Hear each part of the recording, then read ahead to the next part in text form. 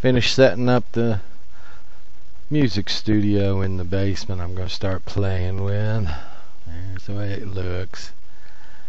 I'm using Abington Live 9 for my recording of tracks, mixing, all that good stuff.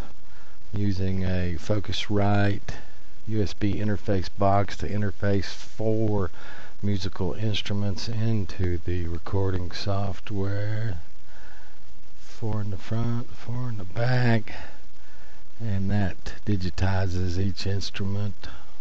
I'm using Guitar Rig 5, which allows me to set up different amps, stomp boxes, all on the computer in any sequence I want. And then the right floor pedal there controls switching through those 255 setups, turning things on and off. On the left is a vocal processor. This is a Roland synthesizer for one of my guitars, so I can play 400 instruments using the guitar. My old organ just for kicks and grins on things. It might take a piano, keyboard, or I can use it for a MIDI sequencer. There's the whole thing set up again. So finally I have a complete professional music studio in the basement ready to play with.